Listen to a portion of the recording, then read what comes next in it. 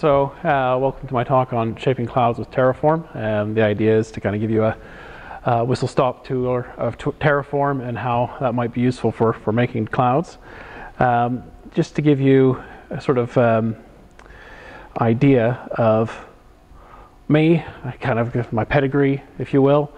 So I've got quite a bit of strong background in clouds. I'm certified on Google and Amazon. You'll notice particularly the big data engineer. Data is kind of a thing for me.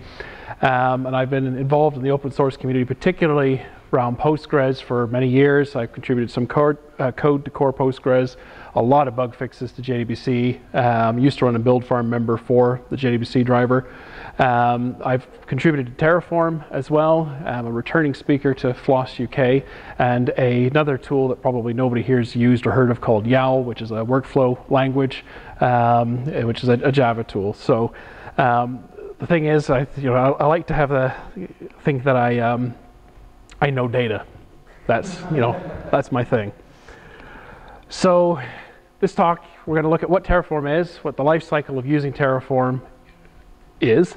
We're going to develop a simple infrastructure in Google Cloud as we go along. Now, I've chosen Google Cloud simply because everybody else seems to like using Amazon as an example. I didn't choose Azure because it's Azure. And then we'll just look at some of the ways we can improve from a very basic setup that we establish. So Terraform itself. Firstly, as an idea, how many people have heard of Terraform? Most of you, that's pretty cool. How many of you are using Terraform? Most of the same people, cool. So it's open sourced. It's from HashiCorp, which have created quite a lot of lovely tools for us. First released back in July 2014. The boss of the company that I worked for, he had a conversation with, I can't remember his first name, but Hashimoto himself, and gave the genesis of the idea of Terraform, which is kind of something like CloudFormation that doesn't suck. Current version is 11.7. They go through things fairly quickly. I don't know if version 1 will ever happen, really. You kind of just ignore the 0. Breaking changes generally increment the middle number there, but not always so. It's written in Go, which is pretty fantastic because you can run this on a lot of different platforms. That's quite useful for people like us, where I do have people who do work with Azure and sort of running Windows rather than Linux. So it's nice to have a tool that can just run most anywhere, and simply terraform.io to get it. So there's a life cycle to using this tool. You go through defining your infrastructure, planning a deployment. I skipped initializing there, but you initialize before you plan. You apply your changes, and then eventually at some point in time, usually iterating through initialize, plan, and apply many, many times, you get to a point where you're going to destroy your infrastructure.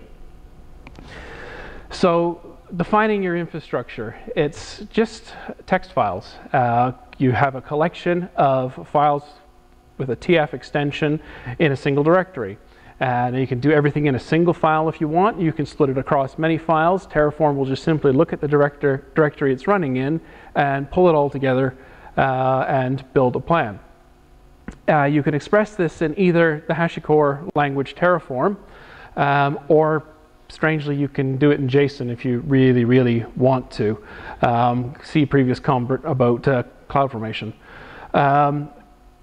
Essentially, your configuration is declaration of a number of providers, resources, and data sources that are going to deliver what you're hoping to get.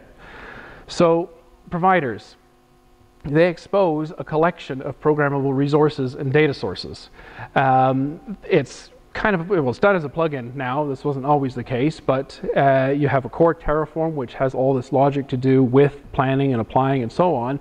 And then you have these providers that attach in and actually do the interaction with your target platform. And there's quite a variety. There's 73 that HashiCorp directly maintain themselves.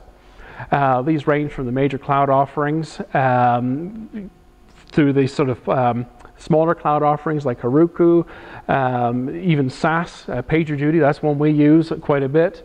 You can even manage some software setups. I've highlighted the fact that Icinga 2 is on here because there's quite a few people from the Icinga community here.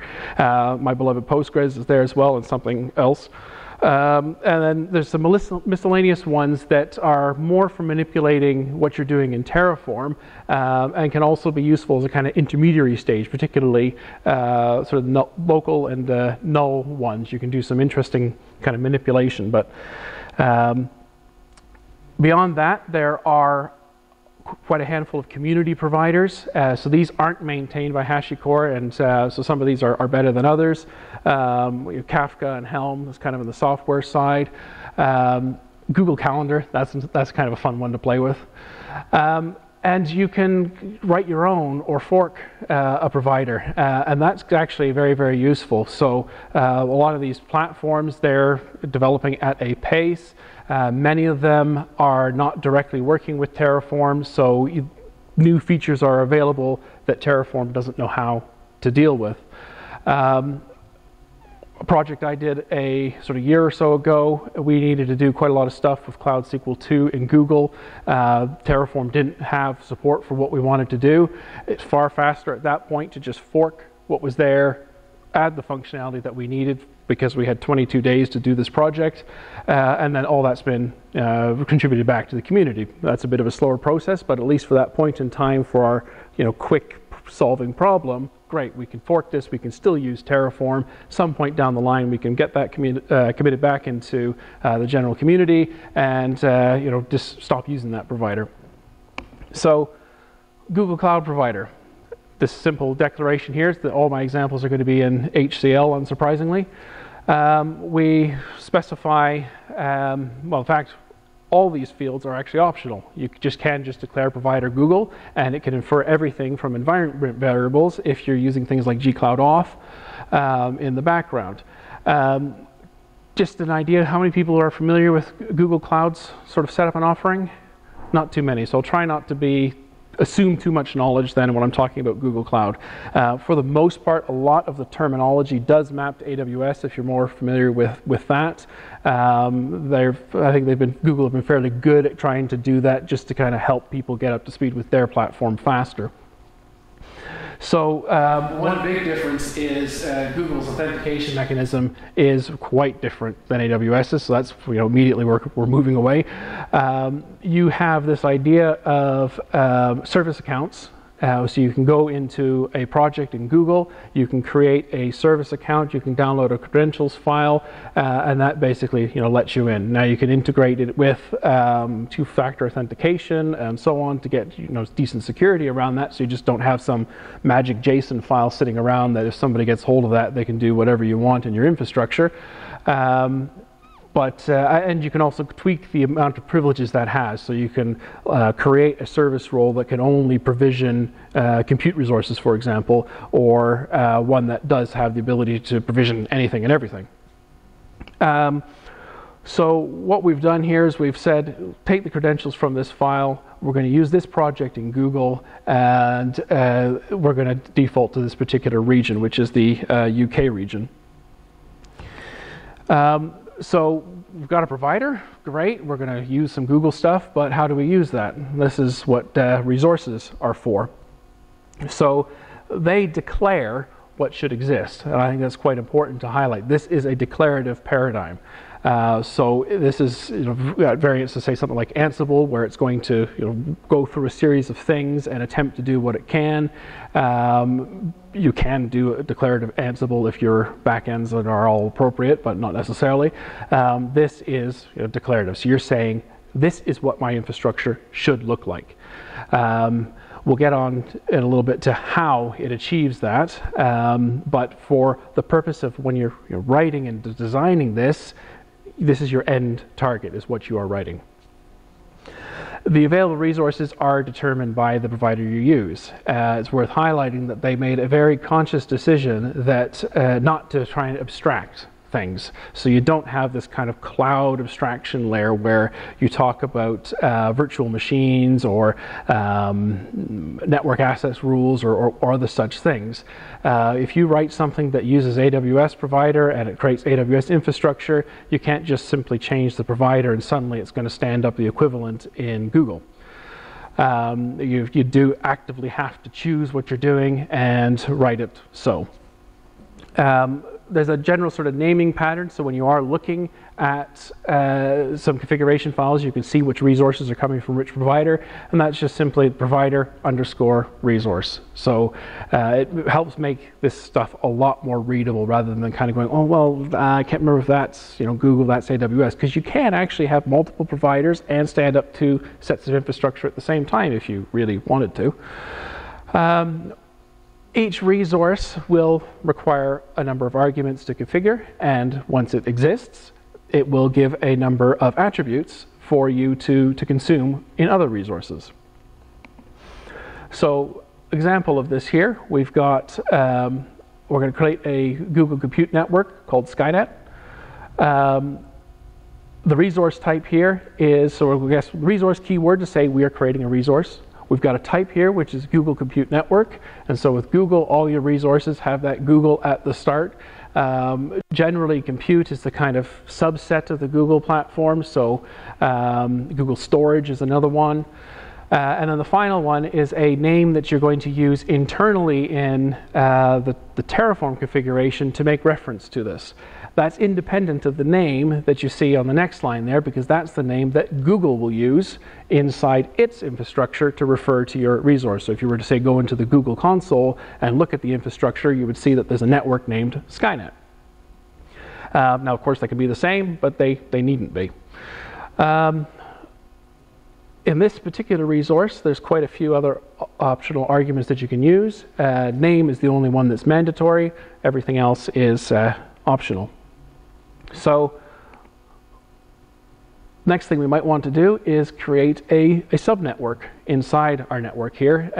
Carve ourselves out a CIDR block, declare a region where we're going to put that. But we've got to link that to a resource. A subnetwork has to exist within a network. Now, we can reference using this interpolation syntax of $braces, and we just use the resource type dot the name that we used, followed by the actual attribute, and in most of the Google ones, it's a self link, it's a URI.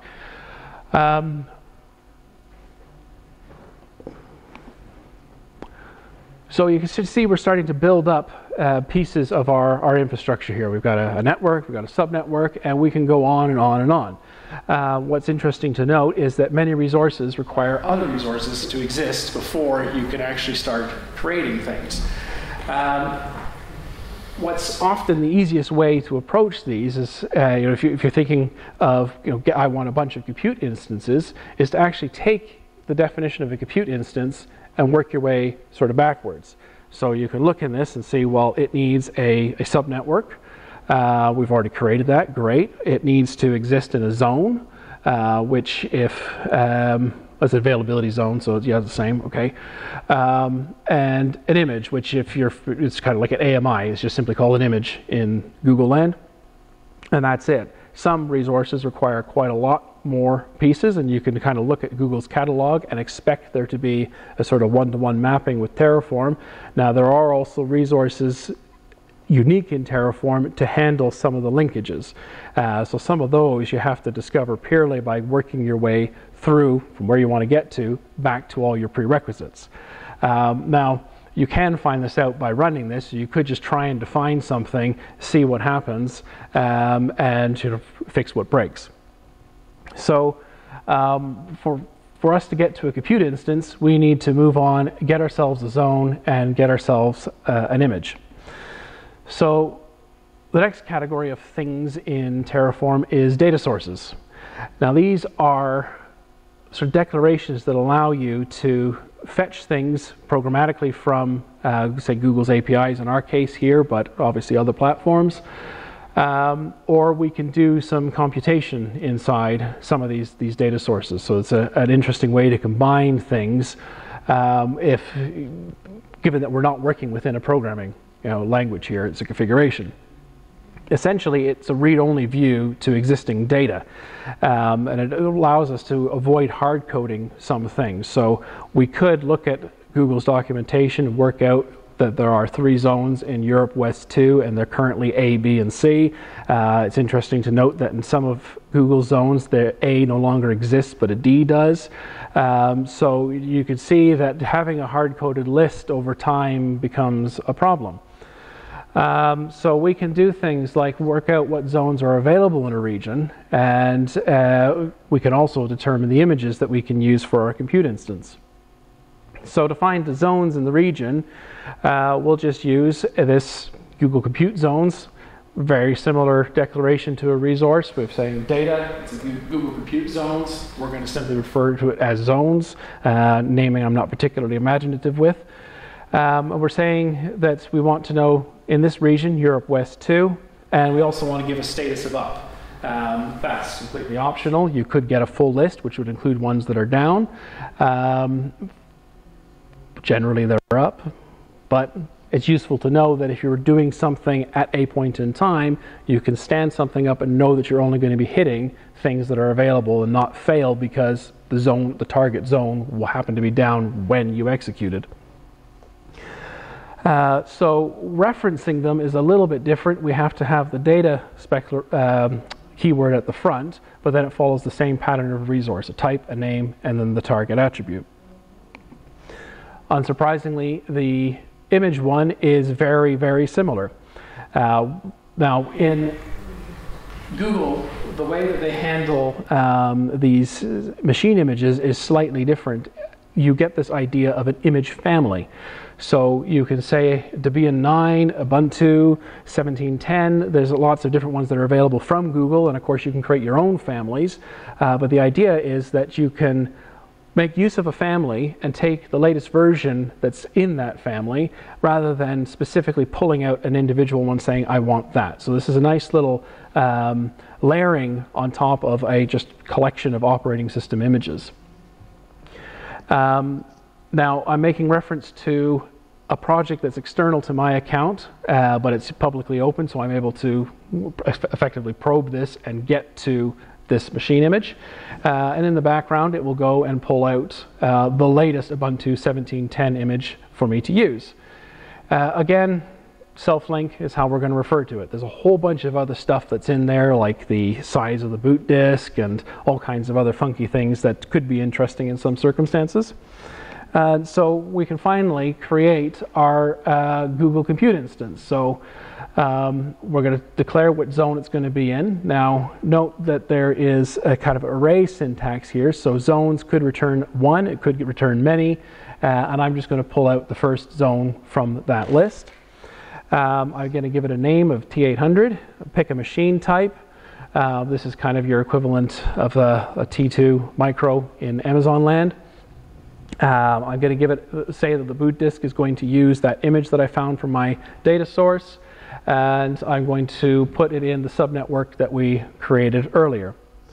So that's great. I've now configured a whole bunch of pieces. Well, a subnetwork, a network, and a compute instance, but nominally I now have a configuration, so what do I do with that? So Terraform init is our sort of first real interaction with Terraform, the binary itself. And what this does is it prepares our environment to actually execute. So it will validate that our configuration is sane. So if we've got syntax errors, typos, whatever, it will highlight this to us right now, fail immediately and say, hey, you screwed up here. It will pull down the providers that you've declared. And you can lock that down if you need to, so that you don't necessarily pull in the latest, greatest for long-lived projects. That's actually quite useful to do. And it populates a .terraform directory with all the goods that it's pulling down. So if we run Terraform init, apologies that that's very, very small, but it quite informative is really what I want to get to there. We see that it's pulling down 1.10.0 of the Google provider, and it now tells us that it's initialized. So our environment is now ready. It's happy that our configuration files are syntactically correct. And we've got the provider that we need. We only needed one. We're ready to go. So the next step is to make a plan. So the plan determines exactly what needs to be done. So this is back to where I said about it being declarative. Now the way it achieves this is it looks at what you're saying in your configuration. There's a state file, which I'll talk about a lot more a little bit later, but this is essentially what it saw the last time it ran. So at this point in time where we've just created our stuff, there is no state, so we know that there's nothing that we expected previously, and it will then look at your intended target and determine what actually is there. So between these three different statuses, it builds up a directed acyclic graph of the changes that it needs to make in your infrastructure, and it will output a plan confirming what will happen. Now that directed acyclic graph comes in handy because you are immediately forced not to have circular dependencies anywhere. This flushes out anything like that. So if Terraform finds that you've done that while it's building it up, it'll say, sorry, I can't apply this, there's a loop, and it usually tells you pretty accurately where that has occurred. So again, plan is quite a verbose sort of output, but what it will give you at the end here under those dashed lines is a list of the actions. Now we're only creating things, so you can also see destroying, modifying, in place, replacing, so it's using a plus to denote. And I've chopped quite a bit out there, but we can see some of the things we declared, some of the values are being computed. We've got our networks here, and there's a key thing I missed when I specified the command. I have specified, I haven't just simply run Terraform plan here, I specified -out to put the plan into a file. Now you can run plan and not save the output. It'll give you a warning to say, well, this is the plan I would have done at this point in time. That's not to say if I plan again, it'll be the same, because you maybe have somebody tweaking and making manual changes in the infrastructure, and so the plan might be different the second time round. But it's usually quite useful to save your plan, because you know this is where I want to be. Oh, now I'm going the wrong way.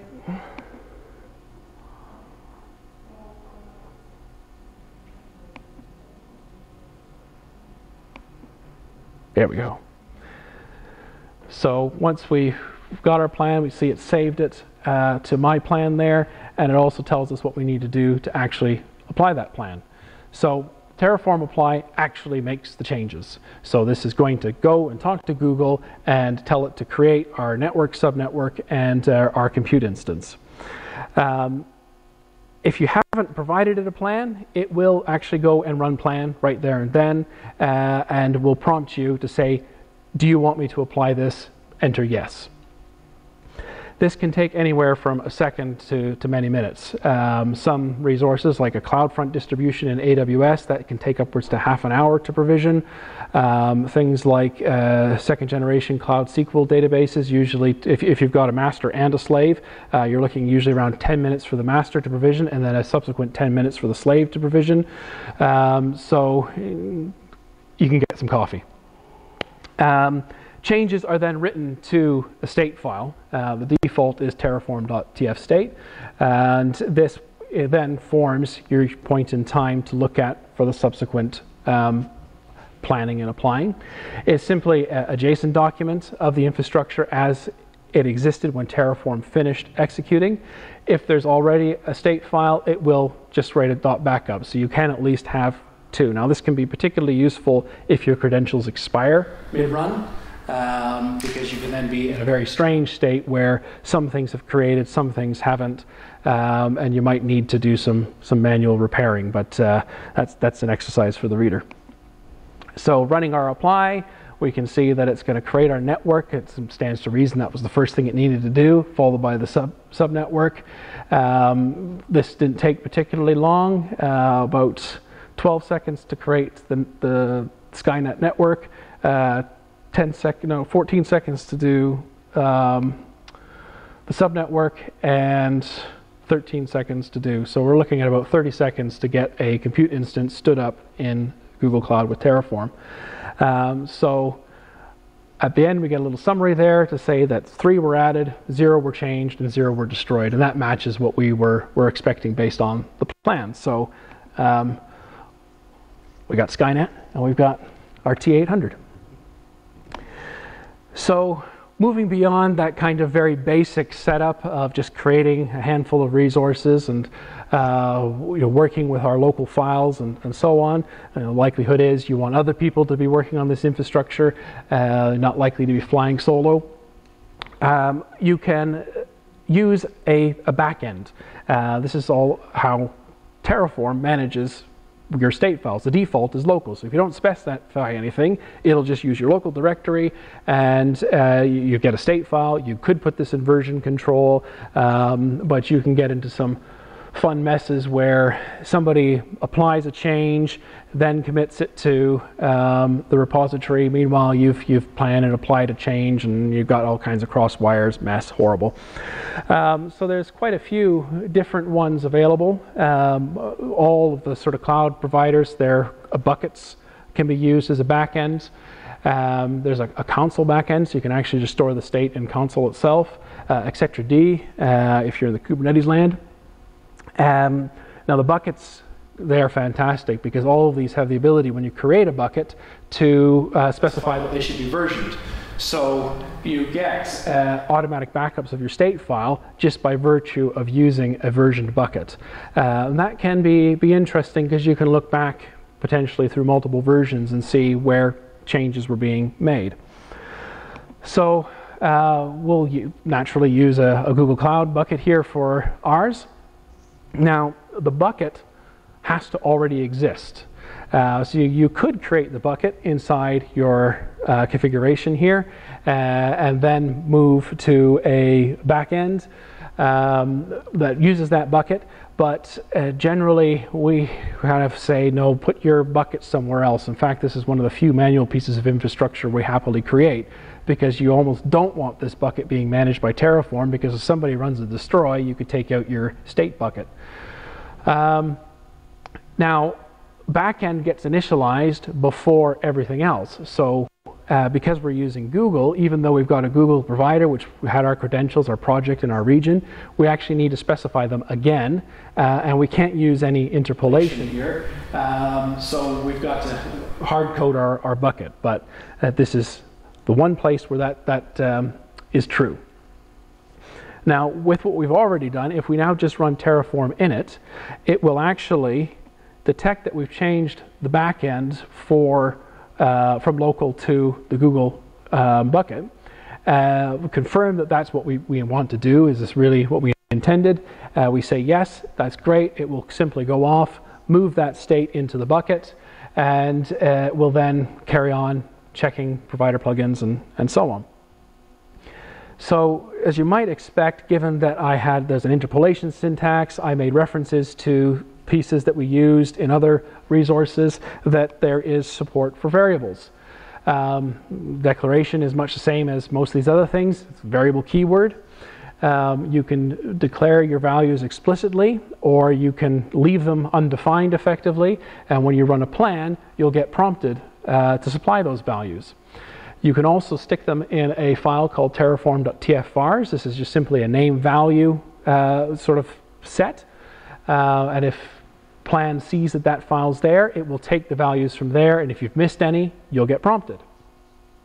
You can also override individual variables on the command line if necessary, and you can also put your variables in a file other than terraform.tfvars if you so choose. You've got I can't count, actually 4 types of variables, though I say 3, and I do list 4: string, boolean, list, and map. So here we are, we've got a variable, we give it a name. I'm saying that the default for this is Europe West 2. There's a type. Now, Terraform will infer the type based on the value you give it. If you don't give it a default value, then particularly for things that aren't strings or booleans, you'll need to declare that this is a list, because otherwise it'll accept a string, think that you're using a string, and likely where you're then using a list, it'll complain. And description, you can give kind of commentary on what the purpose of this variable is. Some of the tools that make use of something called modules, which we'll touch on a bit later, can actually take that and form some of the documentation. So use descriptions, just like commenting your code. And unsurprisingly, interpolation, var.region. So this is how we get to the value in that variable. So maps and lists aren't that much different. Very familiar syntax from most anything else you've used. List is just simply an array of values, and a map, we just use curly braces, key value pairs. To reference a list, we've got standard array syntax, and we also can use a string value in that same array syntax to do a lookup on the map. This sort of map, not a particularly great example now that data sources exist, but in the sort of older versions, pre-10 I think, you would have these kind of lists listing all your different regions and the images that you might use, and then you might use that region variable we declared on the previous slide to pull in the particular image you want to use. But as I say, data sources get rid of that sort of thing. So if we take what we had, we can now, everywhere we had Europe West 2, we can just simply replace it with var region. So now by changing the value of that parameter, perhaps on the command line running plan, we can now stand this up in any region that we wish to. No changes, just a variable. One really nice thing about the way that variables work is that you can actually make these changes, run a plan, and see that you haven't actually broken anything. So if you create a bunch of stuff, realize that actually this is useful to extract as a variable, you can very, very safely do that with confidence and see that you haven't introduced something unexpected. So beyond that, we have an idea of modules. So it's a collection of resources and or data sources that we can write ourselves. It accepts a bunch of arguments, much like a resource would, and it provides a whole pile of attributes. We specify a source to locate it. This can be a local directory, or it can even be a Git repository. And you can specify a tag or a revision of that repository to pull that down. There is also recently community modules, registry.terraform.io. So there's a bunch that HashiCorp have put on, we at Clarinet have put a number on, and that's sort of growing. So there's quite a lot of sort of things that you might want to do. If you have a look at the modules, either there'll be something there that you can just take, use, run, or it might, particularly if you're not too familiar with either the provider or Terraform itself, it's a fantastic repository of examples of how you can achieve things. So to write a module, it's just a bunch of configuration files in a directory. There's nothing more special to it than that. All the variables that you have are considered arguments. If you provide a value, it's ready to use. If you don't, it's a mandatory argument. Once you've created it, it gives you attributes exactly the same. So the way we provide it out, though, is we have this output syntax, which gives that path. So externally, we'll refer to it as Skynet subnet, but internally, it's that same string we were using previously. So we can extract our compute network, our compute subnetwork, a couple of variables. So we want to make the name mandatory, the CIDR range mandatory. We're going to let the region default to Europe West 2, and we're going to output the self-link from the subnetwork so that somebody can actually use this. So to make use of the module, we just simply module, give it a name. We tell you, where it is. So this is a directory called GCP network in the same place that I was already running this. I provide the mandatory input arguments, and I just change the one location where I was using that to make the module network subnetwork, and that will give me the self-link to the subnetwork created inside the module. Now, we do need to run init again, because in the background, Terraform will pull down either from Git or make a kind of local copy of that directory into the .terraform folder, and make sure that that module is syntactically correct. So if you pull down a bum version, Terraform will reject that and say, sorry, this doesn't work.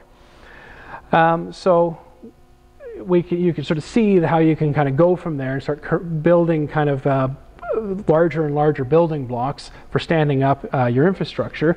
But also, if you're kind of doing this time and time again, like we do for lots of different clients, we've got a bank of things, so you don't have to go through creating networks and subnetworks and so on every time. We just pull the module, specify a couple of parameters, bang, we're done. So going through our init plan apply, eventually it's time to get rid of what we created. So we're going to destroy our infrastructure, and it will remove everything that it knows about. It does a plan. This is a different plan, but internally it will plan and identify, I'm going to destroy these things. It will prompt you to say, are you sure? You type yes. And there's sort of no circumstances where you need to run init if you've already run init here.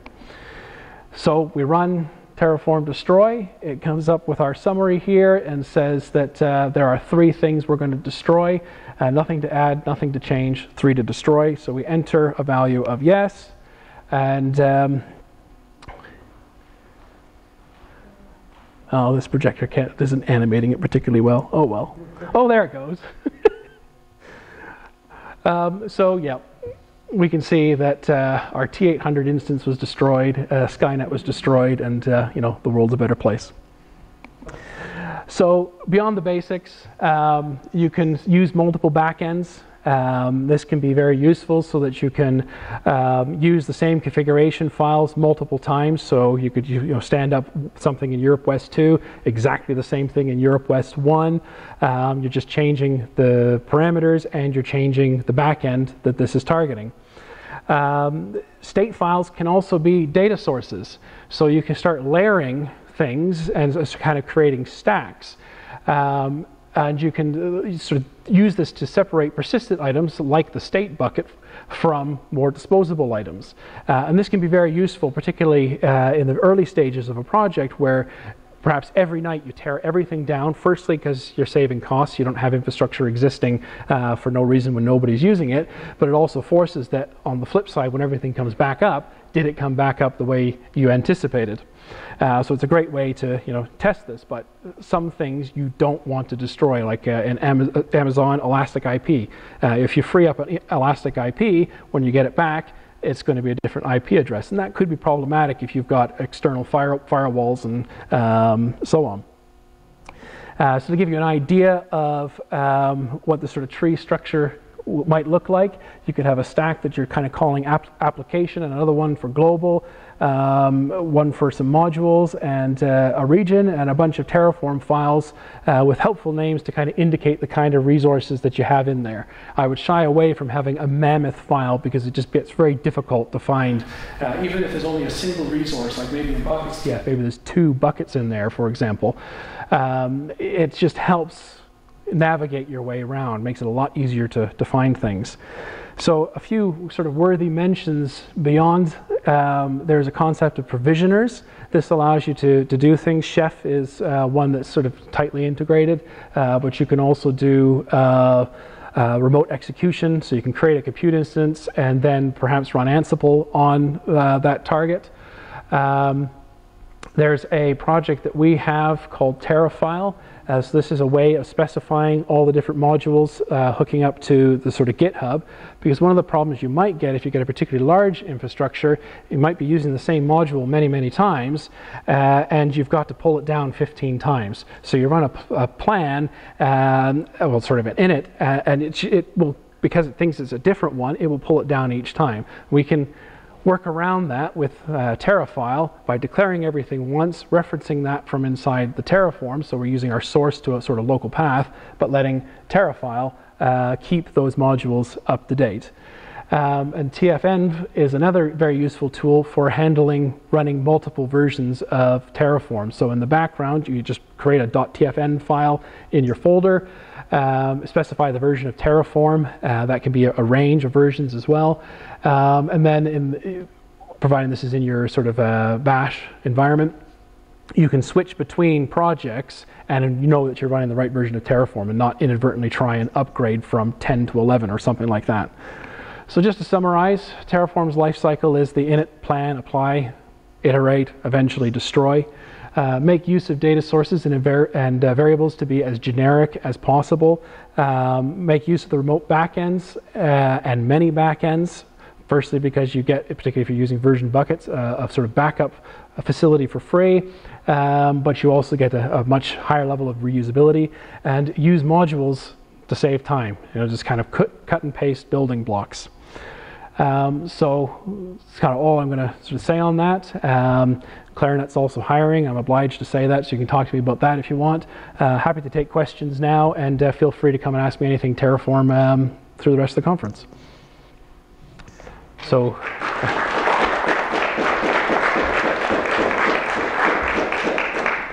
So about 10 minutes for questions.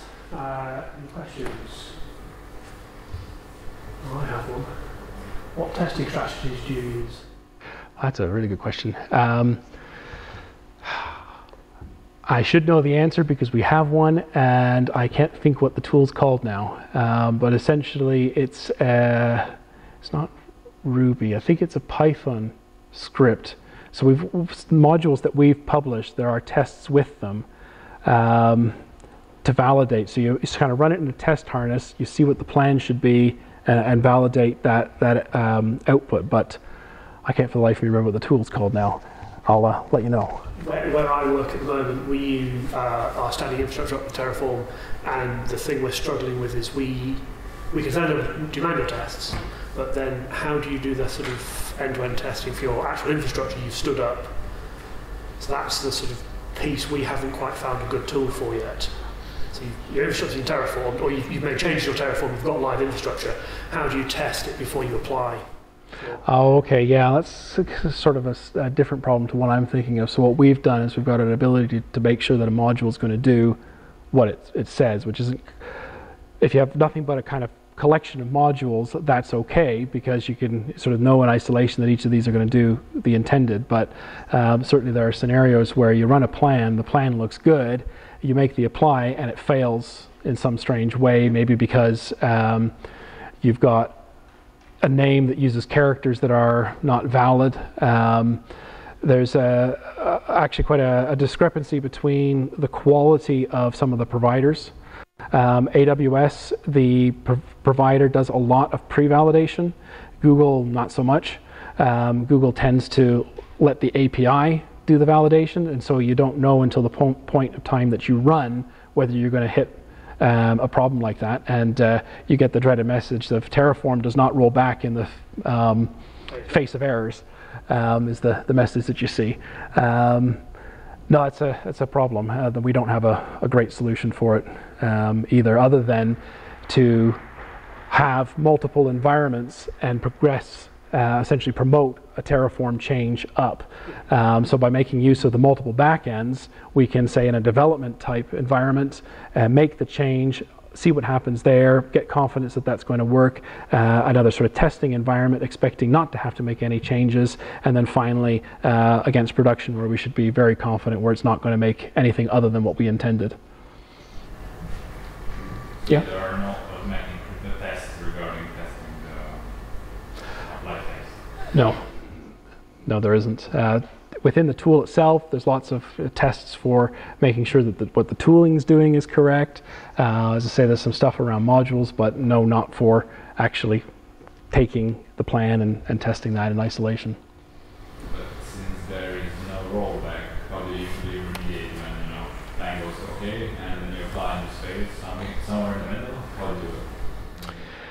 Sometimes it's a case of if you get an error, like the name example I gave there, it's a case of making a quick tweak, doing a new plan and another apply. Sometimes there can be sort of race conditions in some resources where your security groups in Amazon are great for doing this, where you might be removing a rule and adding a very similar rule, and so it successfully removes the rule and then fails to add it because it thinks the other one's still there. You kind of get this strange kind of race condition. You run another plan and the same apply, and it then runs straight through. Really, at this point, it is that kind of good practice of running it multiple times, and so having a development infrastructure that's identical to a production infrastructure, and getting confidence that that's going to do what you intend. Now, if people have been making manual changes, you can still hit problems that you didn't and couldn't foresee beforehand. So that's an area for Terraform growth. Any other questions? Yeah. I wonder where you think Terraform's going from its journey towards 1.0, and maybe if that's different to where you think it should go. So as an outsider to HashiCorp, I get worried every time they do something around their kind of offerings. So Terraform Enterprise has just kind of reincarnated under a new version. I've not really looked too much at it. And of course, I understand that as a business, they have to exist. I would prefer them to take more of an approach like the Postgres guys do, where a charity owns the code, and there's lots of consulting firms around, and they make their money off professional services and development. But sometimes called faux open sources and faux pas is always kind of a worry to me. So on the flip side, to date, they've been very, very good. So it's kind of, well, that's how you guys make your money. As long as the core open source tool does what we need it to do, I'm happy. I think the providers need a lot of work. I mentioned the discrepancies there between the AWS and the Google. That's just one of maturity. The Google one is playing catch up. Google do have people actually actively working on it. And I think some of this testing is a piece. I think also this kind of not rolling back in the face of errors. The APIs, many of them do offer facilities to do sort of changes, and it would be nice to see that sort of fed back in. But I think there's a good, healthy community, and they do listen. So as long as that keeps up, I think we can control where Terraform goes as much as they do. Okay. Thank you, Mike. Thank you.